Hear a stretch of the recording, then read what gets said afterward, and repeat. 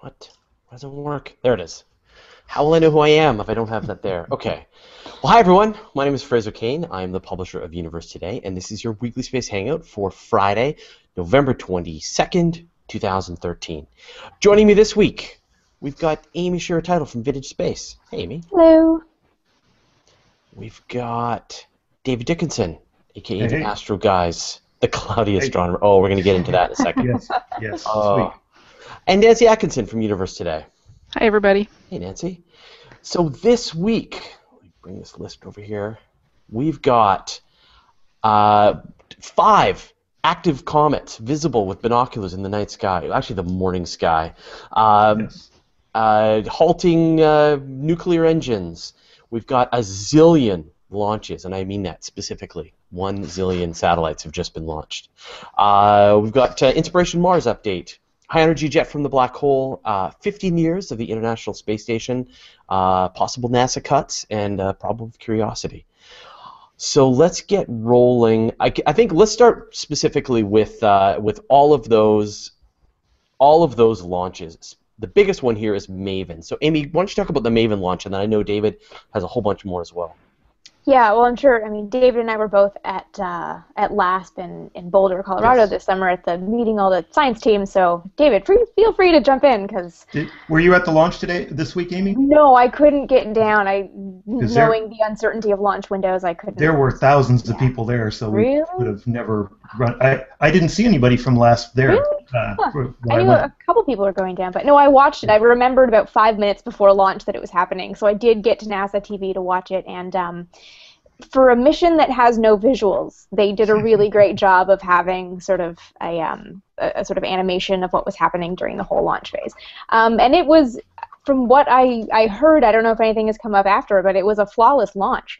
Everything seemed to happen pretty much on time. They started right at the opening of the launch window, which means that they are on track to get to Mars. I think September 22nd, 2014 is the estimated date that they're going to go into orbit. And it's a really cool mission, and I don't just say that because I spent time with part of the science team and think they're awesome. MAVEN is basically going to look at Mars's atmosphere and sort of reverse engineer what happened to the planet, why it sort of became this cold, dry, more or less atmosphereless world that we see. So I think my favorite analogy for this, oh there, we've got Fraser showing the launch here.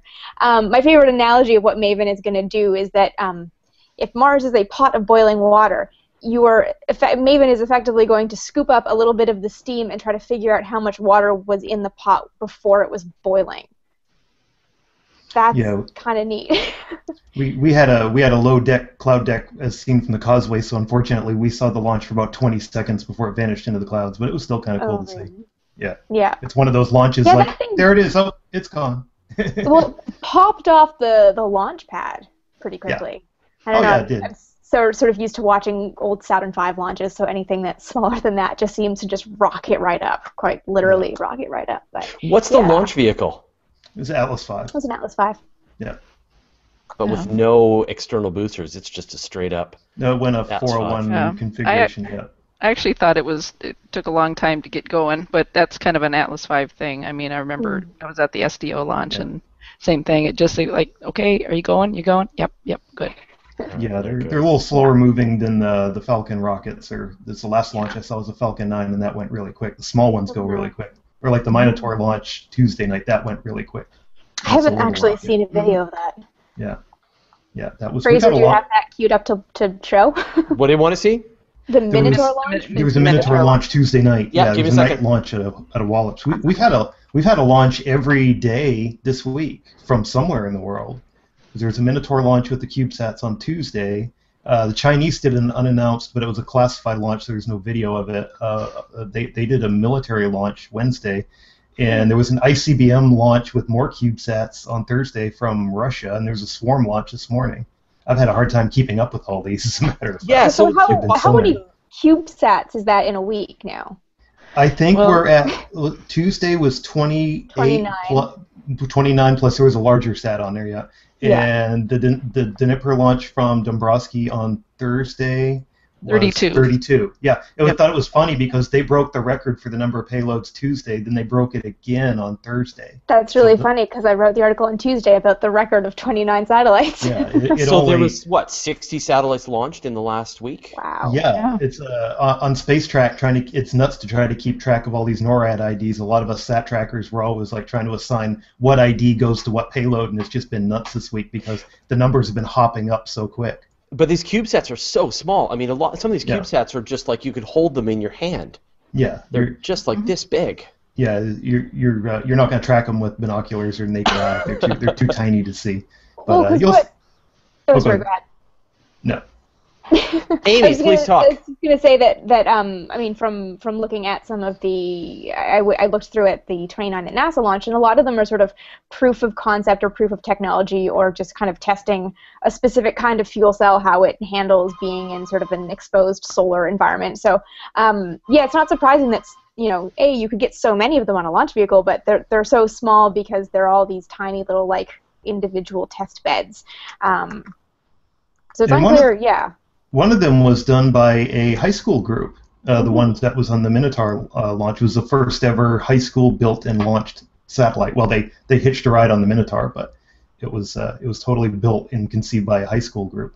That was I mean, cool. these CubeSats, this is a great innovation in satellite technology because the price of these CubeSats to develop them is very low. I mean, you know, a lot of it's off-the-shelf type stuff. A lot of universities and research groups can build these things. As you said, high school students, university students are able to build these things. They're using these phone sats. They're the same Android operating technology that we have on our cell phones, so that a lot of us have. Yeah, and so in many cases you want some kind of space-hardened gear, memory modules, processors, cameras and stuff that's a little more hardened for space, but it's not that bad.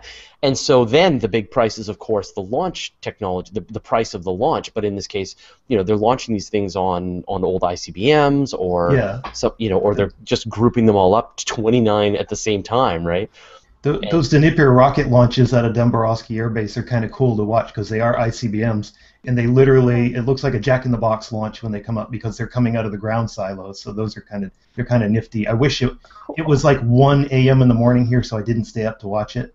But they're kind of nifty to watch. That is the best use of old nuclear missiles, because every one of those, you're watching a sword get hammered into a plowshare right there. The Minotaur 5 that went out of Wallops with Laddie, those are old ICBMs too. That's what they're just repurposed.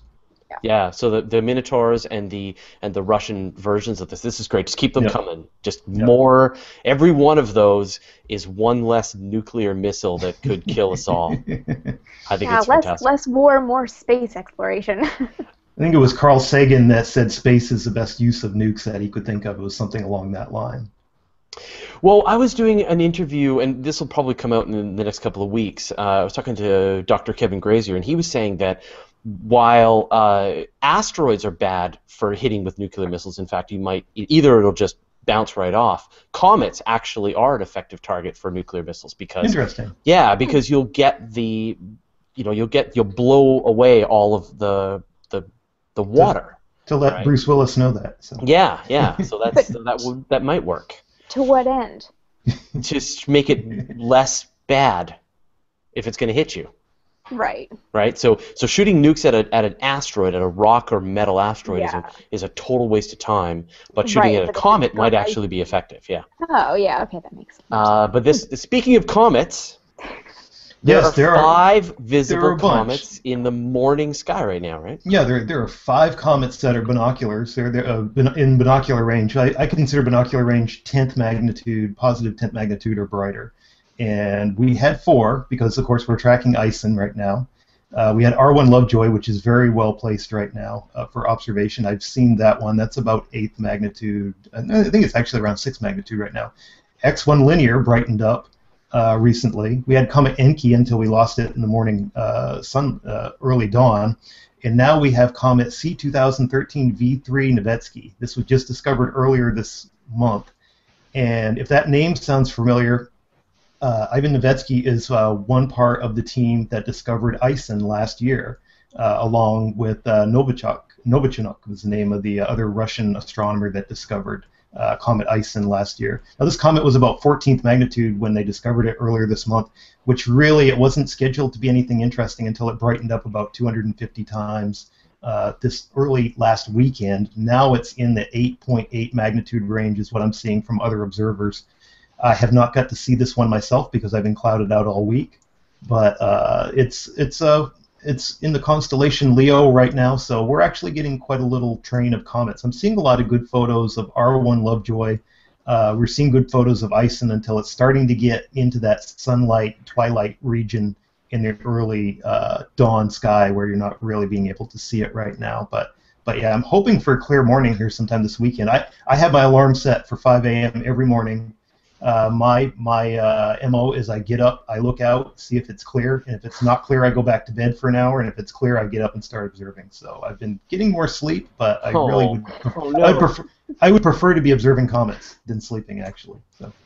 Yeah, it's been clear and cold here, but I haven't done any observing yet. So. Yeah, and these comets are just starting to enter the range of, I know the stereo spacecraft are starting to image Enki and ISSFurther, and next week they're going to start getting in the range of the SOHO spacecraft and their LASCO C3 camera, and SDO will probably be where we're all going to be next Thursday on Thanksgiving after Turkey. We'll all be there watching to see.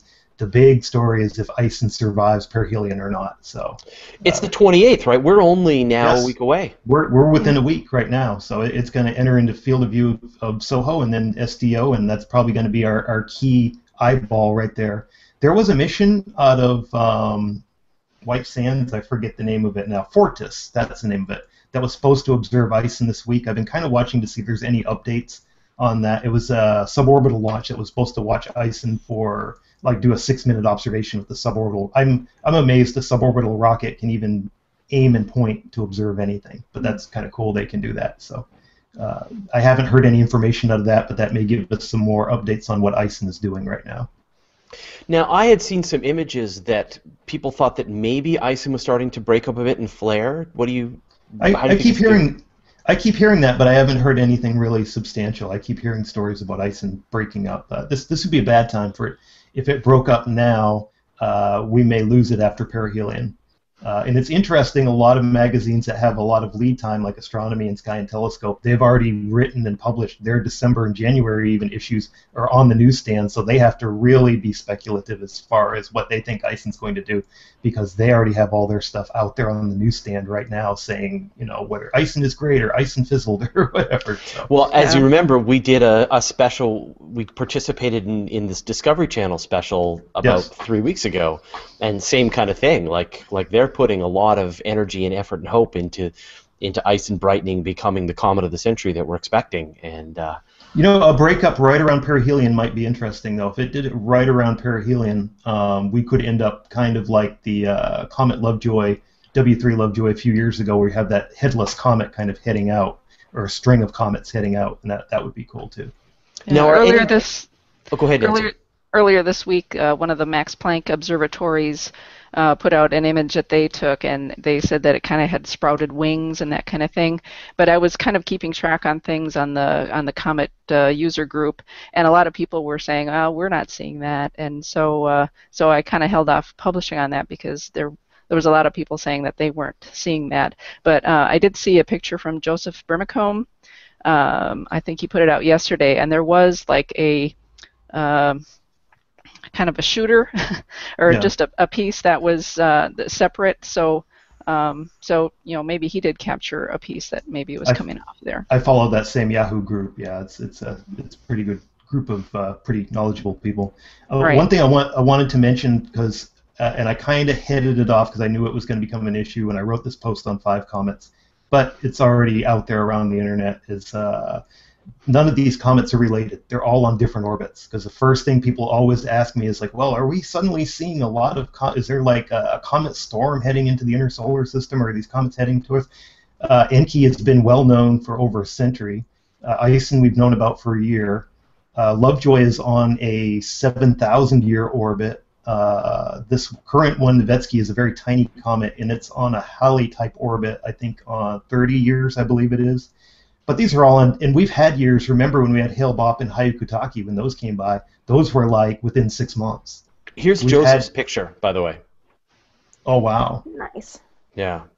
And back in 1910, we had the Great Comet of 1910 and Halley's Comet come by within very quick succession. So it's kind of just a coincidence right now that we're having this lineup of morning comets that seem to be in the same direction, but they're on drastically different orbits. That's great. So That's really going to settle down the conspiracy people. I was just going to say, this isn't the clear evidence of the world ending that we've all been waiting for. Yeah. Yeah. Okay, all right, well, let's move on. So now I would like to talk about the fact that the International Space Station's been around for 15 years, Nancy.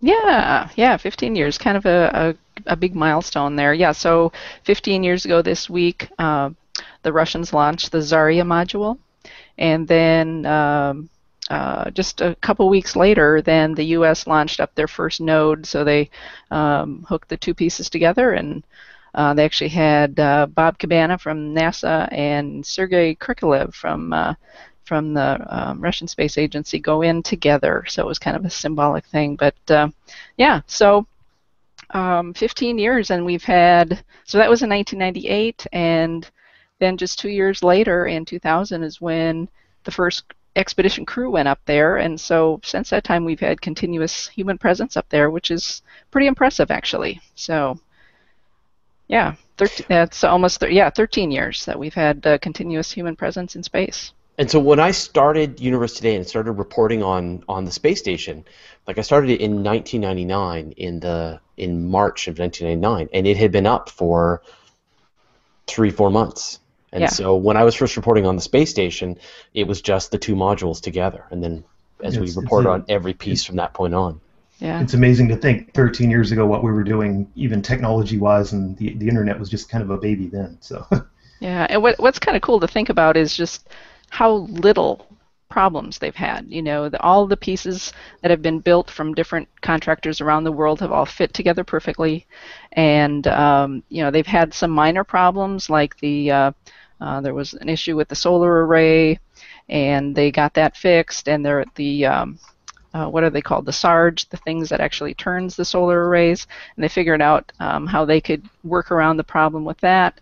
I mean, they've had some computer issues and some fire alarms that go off, you know, by themselves without any issues. So, you know, I think 13 years of hardly any or 15 years of hardly any problems is pretty remarkable, especially for you know, an international consortium like that. It's I think it's remarkable. Not a colossally expensive boondoggle?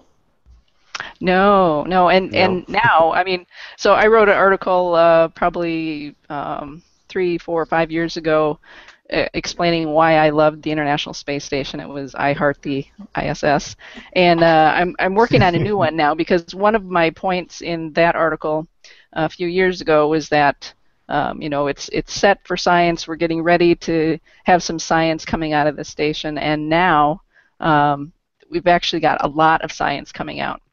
And so my new article is going to focus on you know, 10 scientific reasons to love the International Space Station, because they do have some really great medical findings, and of course there's the alpha magnetic spectrometer. That had some big release earlier this year, although there's some debate about that. But yeah, I think it's just it's ripe for more discoveries coming out of there. They launched satellites by throwing them out the window. Yeah, that too. They did that this week again too. Yeah. But yeah, no, I know, Nancy, you are shamelessly our biggest International Space Station fan, and you dig up her old article. There's one other thing, Nancy, which is that it's been 9 years since you've been writing articles for Universe Today. Yeah, wow. Just on Sunday was the anniversary of the first article I wrote for Universe Today, which I couldn't believe that Fraser gave me this assignment. It was interviewing astronaut Jeffrey Hoffman. He was working on a new way to deal with radiation in space and how to protect spacecraft. And they had this idea for a superconducting magnet to create a kind of a bubble around the spacecraft. Ultimately, their research didn't pan out, but it was really interesting, and I know it garnered a lot of discussion. So it was really fun, and I got to follow up with him later on. And yeah, it was great, and writing for Universe Today has been great. So I feel pretty lucky. Yay! Me too. Aw, group hug, everybody. All right. Well, let's move on. Enough of this nostalgia. Let's talk about Dave. Let's talk about NASA halting their new nuclear engine. Come on. Yeah, this was kind of troubling news. Came out this past weekend that they're going to shelve construction of their flight-ready, what's called ASRG, is Advanced Sterling Radio. Do you need to do this again? Do you need to take a break? No. Their plutonium-powered ASRGs are going flight-ready ASRGs are going to be shelved for now. They're still going to do the research and development over to the. They're going to transfer it over to the NASA Glenn Research Center.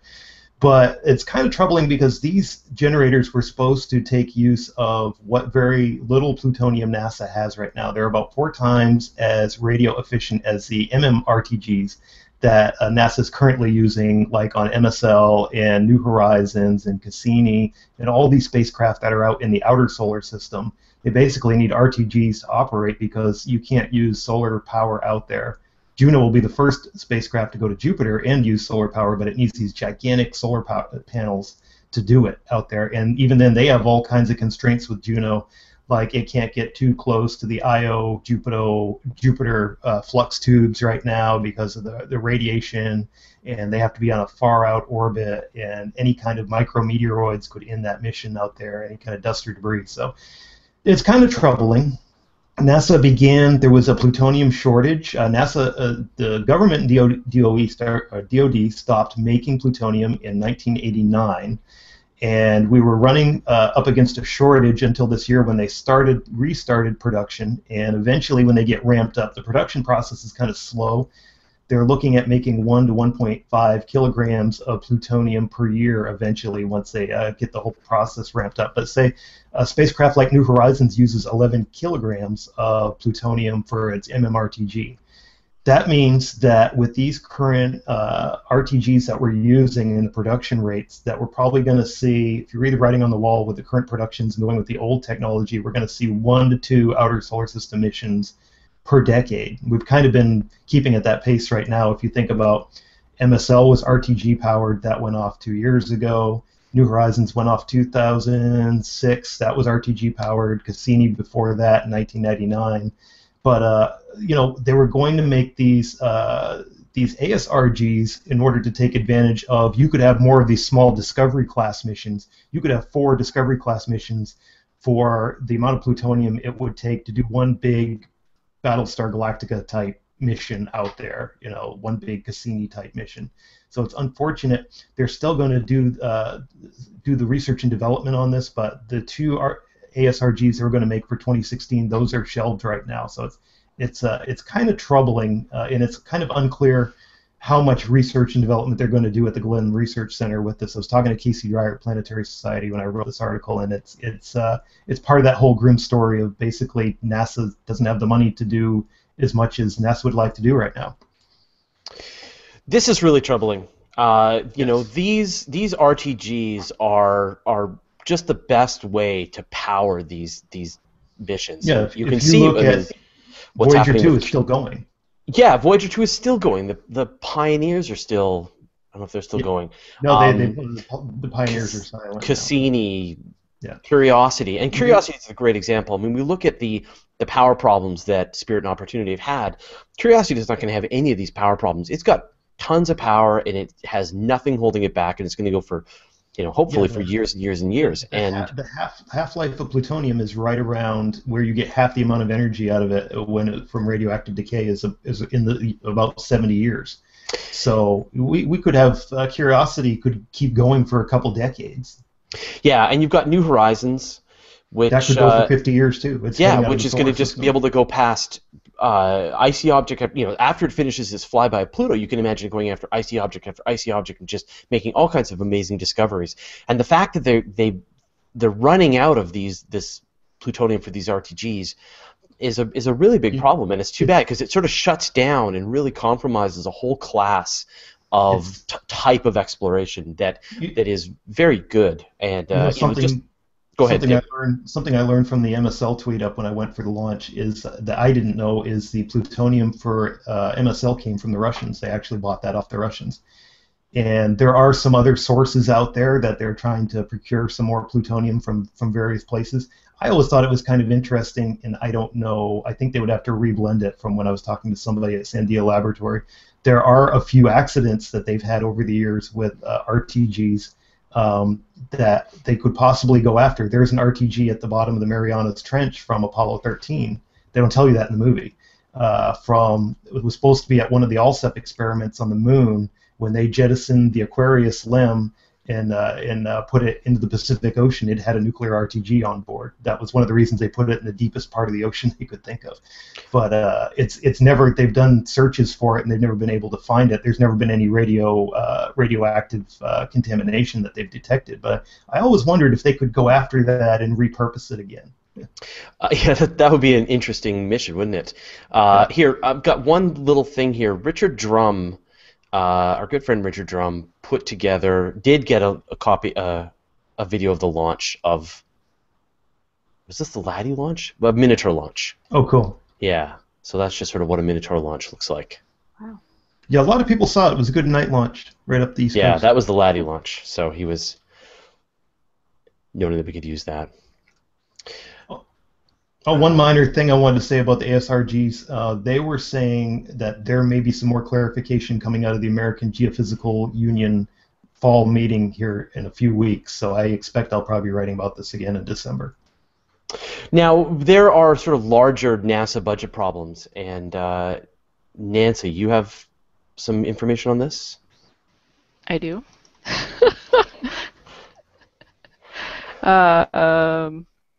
Did I segue too fast there? We were talking about...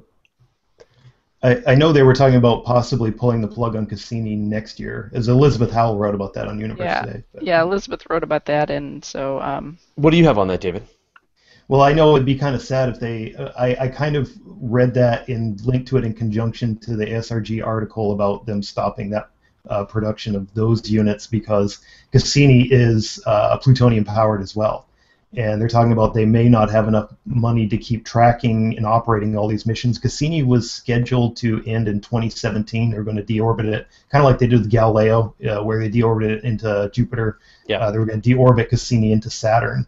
And that was one mission I know they had talked about. That it's among others, she was mentioning that they may have to stop monitoring and tracking, which is kind of a shame because it took us several years to get Cassini out there. Over a decade, if you count from research and development to getting it to the launch pad.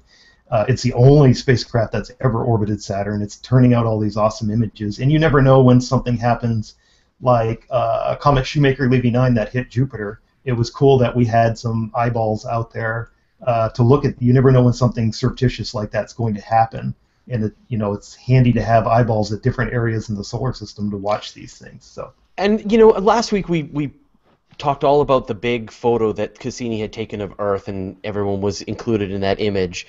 And I think the Cassini's done a really good job. The Cassini team, Carolyn Porco, and the rest of the Cyclops team has done a really good job of keeping Cassini in everyone's mind and making sure that we're all aware of it. And I think that's gonna really help it out if that decision comes down. It's the same thing as the Hubble Space Telescope. I mean, people have threatened to cancel the Hubble Space Telescope in the past, but boy, look at those pictures. How could you? It's like, I don't know. It's like there was some talk about There was some talk in the article about cuts for manned space flight and cuts like for what they're doing with the ISS right now. And I know the Russians had said before if we don't want the ISS, they would take it over. Which would be kind of strange, but. Yeah. Elizabeth wrote that it was from the Congressional Budget Office that looks at kind of all the possibilities for spending, and one of their proposals was to cut the human spaceflight program. But I guess this is something that they bring up occasionally, so it's nothing new. And then, like you mentioned, David, they're right now NASA's they've got 4 potential commercial crew transportation companies, and a press release that they put out earlier this week indicated that they would consider having more than one, perhaps 2 or 3. And then one idea from this proposal put out by the Congressional Budget Office was just to have only one commercial crew partner. So You know, that's disappointing. I think the having multiple commercial crew would really be great. As far as you know, having better possibilities of what's going to happen. Competition, yeah, they always think competition is supposed to drive free market. So, right. You know, I got to say, when I visited the SpaceX facility a couple of weeks ago, and you see the stuff that they're working on, and the gimbal motors and the innovation that's happening, even if there's problems with the budget in this short term and a lot of missions, you know, these are really holdovers from older budgets and older methods and international cooperation and so on. But there's a whole new generation of aerospace firms and launch methods and providers and stuff that I think is gonna keep the system going. So I wouldn't see these kind of budget crises as any indication of what the future of spaceflight is going to look like. If anything, it's brighter than ever. Well, you know what? Speaking of new space, Amy, well, let's. You reported on Inspiration Mars, looking for help. Yes. Maybe not the horse to bet on if you want to go to Mars. So Inspiration Mars, just for anybody who doesn't know or doesn't remember which one it is, because I always get it mixed up with Mars One in my head as crazy Mars things. Inspiration Mars is Dennis Tito's initiative. The idea is to send a married couple on a free return trajectory flyby of Mars. It would be a 501-day mission, and the ideal launch date, I think it's like December 27th, 2017 to January 5th, 2018, which gives you the shortest transit time. And he really wants to do this, and in the press conference I think it was in February, I remember watching it, everybody was very, really like harping on the inspiration bit and talking about how this is a mission for America and how it's going to, reinvigorate everyone into space exploration, and it's going to happen because Dennis Tito, having millions upon millions of dollars, it has funded the first 2 years of the program.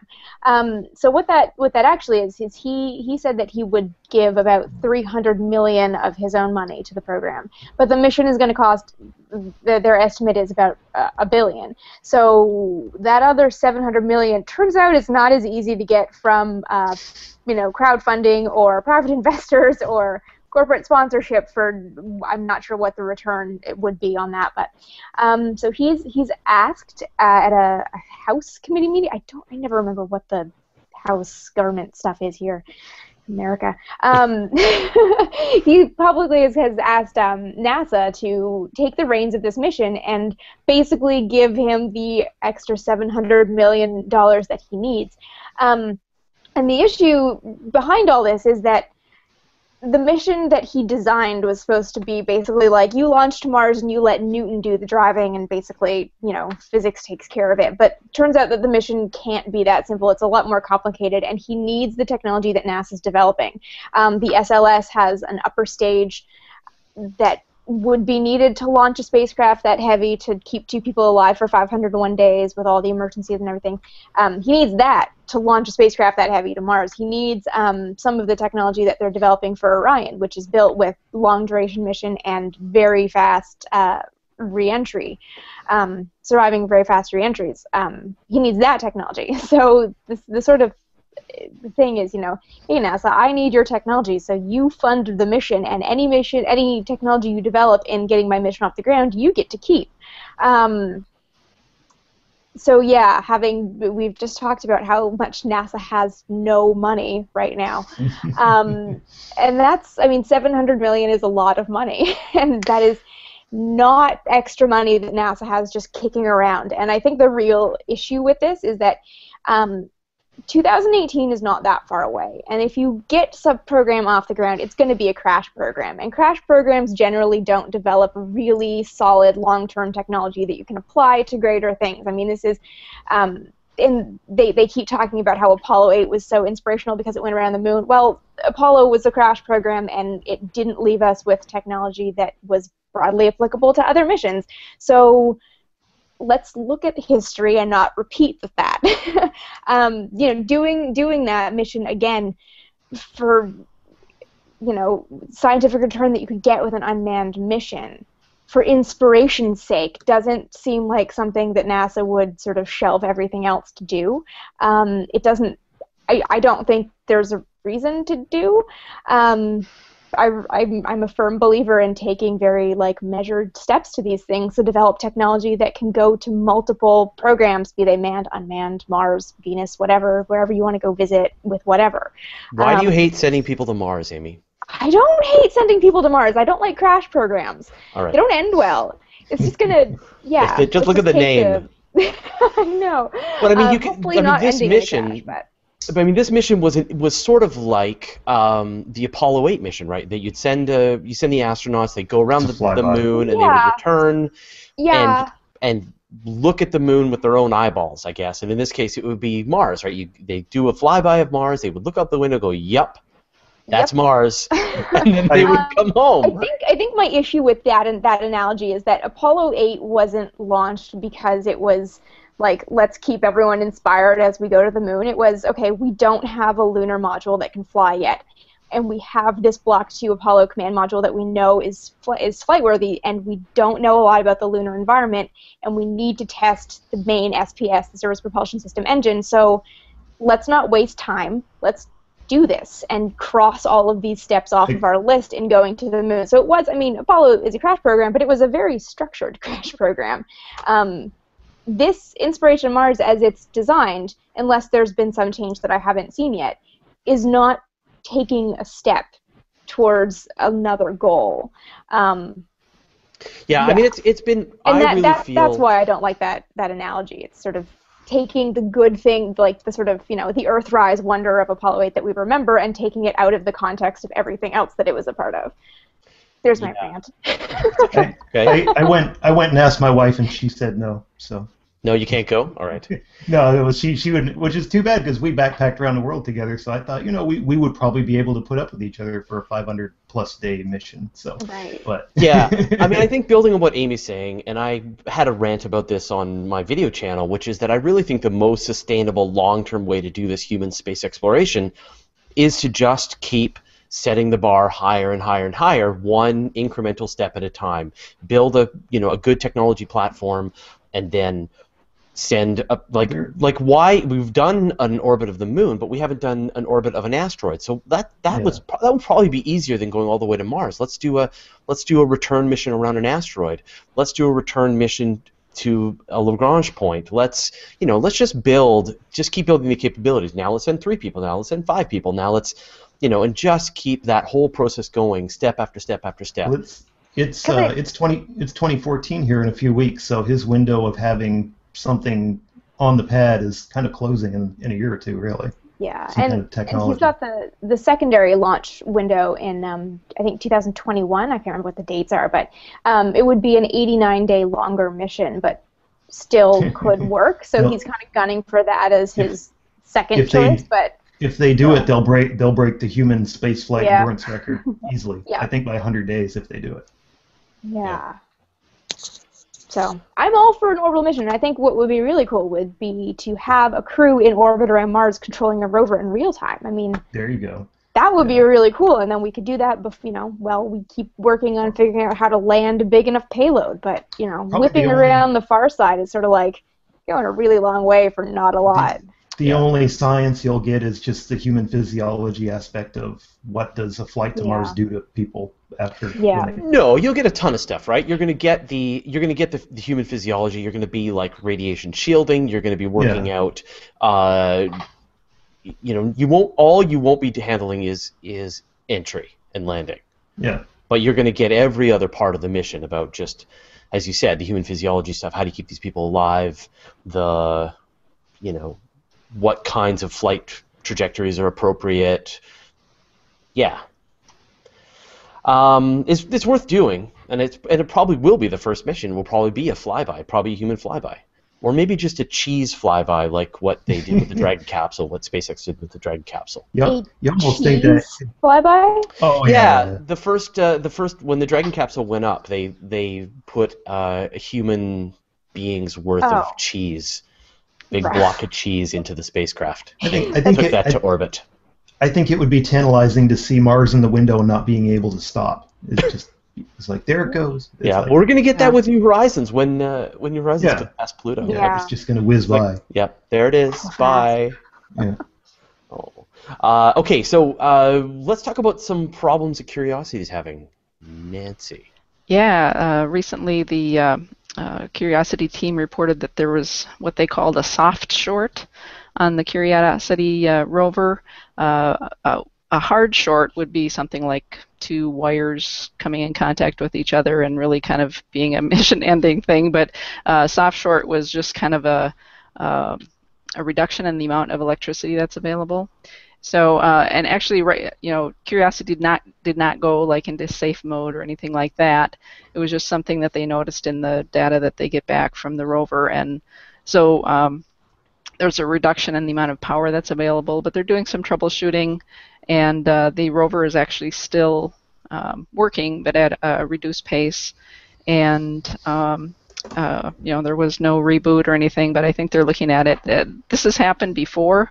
It happened right after Curiosity landed, where there was this kind of drop in power, and they thought that was from the kind of the explosive bolts where it came down off of the hover lander thing, and then I think they actually had this happen before since then.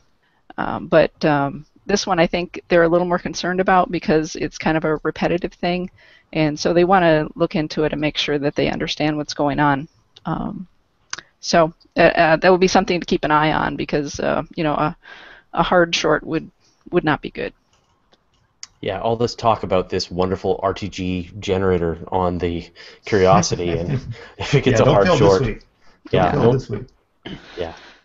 It's got two. It's got two RTGs on it, so if one goes, yeah. Got a backup. Okay, so and then I think the last story we got this week, Nancy, is that there's a high energy jet coming from our black hole. Yeah, we've really not seen that before, and while the kind of the common idea of black holes is that they suck and kind of vacuum up everything in the vicinity with that stuff never to be seen again, that's not always true because there's it'll kind of a lot of black holes will kind of burp out for some reason, burp out stuff that it doesn't want in the form of high energy jets. And astronomers have seen jets like this around lots of supermassive black holes, but in other galaxies, not really from ours. They've seen kind of indications that maybe there was one at one time. They called it a ghost of a past jet. Maybe they were thinking that they saw it. But now they have kind of what they're calling their best evidence that the Sagittarius A star does have a jet, and it's only one. A lot of times these things come in pairs. But they didn't actually see the jet itself, but with Chandra X-ray Observatory, they actually saw some X-rays. It appears like the jet is shooting into some gas, and so they could see some X-rays coming off from that gas, and it kind of was pointing back to the black hole. And they also looked at it with the Very Large Array, and there was some radio emissions that also kind of indicated the same type of jet, and it was pointing back to the supermassive black hole. So kind of exciting. It's really very faint. So it's not something that's easily seen, easily detected, but they were pretty excited. I mean, Chandra's been looking at for this since 1999, so I think they were pretty excited that they actually saw something. And I think it's important to understand before people ask us this question, which is I thought nothing can come out of a black hole, that these jets are emanating from the environment around the black hole. So, all this material tries to fall into the black hole, it gets caught up around, swirling around the black hole, and it gets very hot and a very complicated magnetic environment, and that can form these jets to pour out of the supermassive black hole. They're not actually coming from the black hole. Once you cross that event horizon, that matter is done for. But just outside the environment of the black hole, you can get these jets that will pour out. So, right. Cool. And that's like one of the most, some future civilization that could be the most efficient method of gaining energy. Is you just feed a black hole, you let this energy get swirled up around it and give off mountains of high energy gamma radiation, and then you just scoop it up and enjoy energy future. Okay, so I think we're just about wrapped up. There's one giveaway that we're doing this week, Nancy, and I think there's still a couple of days left, so people still have some time, right? Right. Yeah, we've got the brand new 2014 calendar, and I actually hang on a sec. Yeah. I haven't got one yet, and Jason had one last week. So I don't know if you guys gotten one. Nancy, no. Nancy's got one. David, have you seen this thing? Yeah. Okay, there we go. That's awesome. Nice. Yep, it's really cool, and it's a huge calendar. It's got all these great pictures, different stuff every month. There's biographies about different astronomers and people in space, and it's just great. I love having it on my wall because I can, there's something new every month, and there's all sorts of info, and of course there's room to write your own info.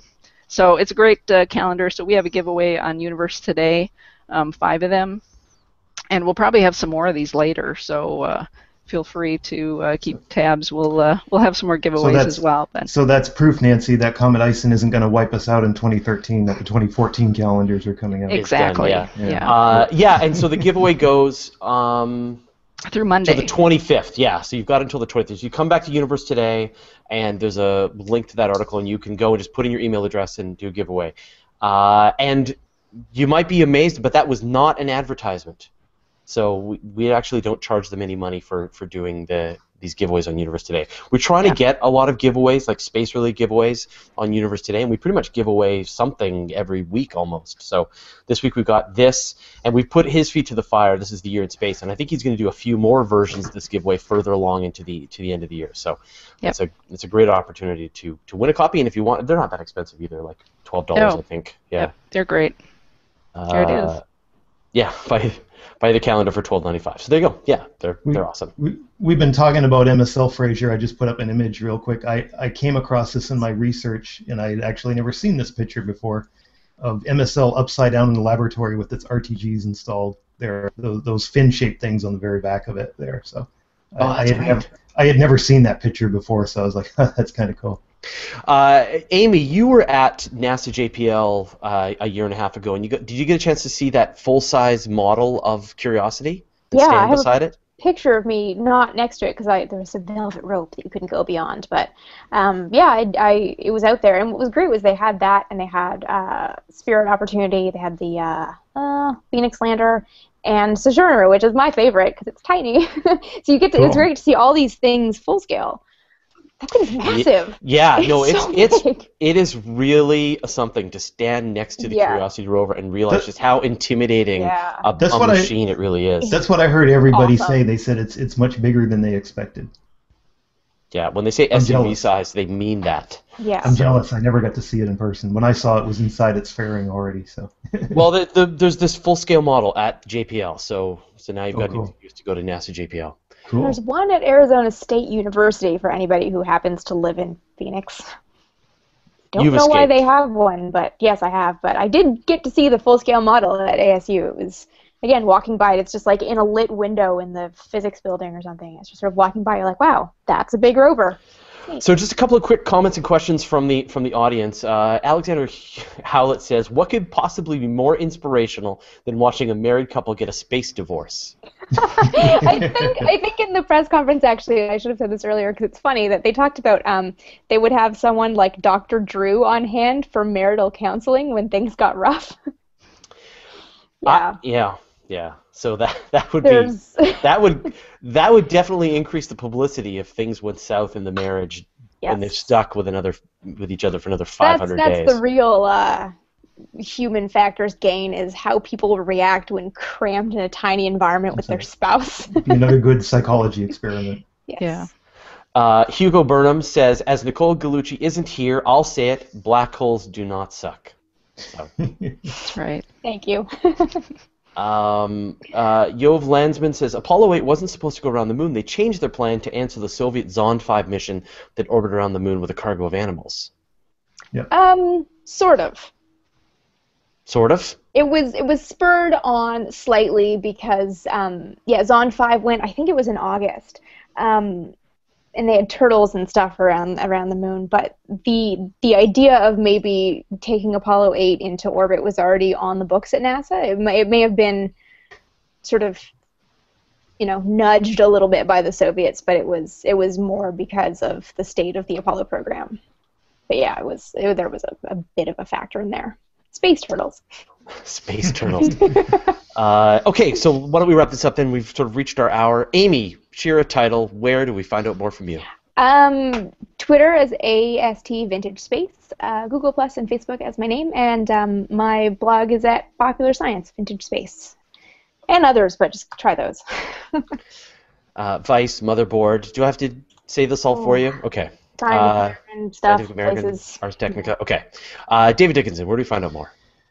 See, I've been active this week on Universe Today, Listosaur, Canada.com. I've been kind of lazy this week as the launch took up the first half of my week traveling to that. So. Oh, did you see a rocket launch? Did it make you tired? In person. Oh, yeah. Aww. And let's see, what else? Oh, I'll probably be at the virtual star party Sunday night, although I don't know if I'll have anything to... I think Jupiter's in range now, so I may be able to start bringing that. Fantastic. And no stupid moon, so that'll be good. No. Nancy Atkinson. Hate on the moon. We hate the moon. Nancy Atkinson, where do we find out more? Universe Today, you can find me there almost every day, and I'm active on Twitter at Nancy_A and Google Plus and sometimes Facebook. Fantastic. All right, and of course you can see some of my stuff on Universe Today. I'm doing lots of cool videos on YouTube. We're going to be releasing, hopefully, all of the interviews that we did down when we were in Los Angeles last week. So we've got a whole pile of really great interviews that are going to be coming out over the next couple of weeks. So stay tuned for that. And the next big thing we're going to do is the virtual star party on Sunday night, probably 6 o'clock Pacific time now. So we can definitely go earlier and earlier now. So Yay, push it to 5. Yeah, I think we'll push it to 5:30 next week or even 5. So cool. All right, well, thanks everyone for watching. Thanks to the team for joining me this week. I really appreciate it. And we'll see all of you next week. Later. Bye.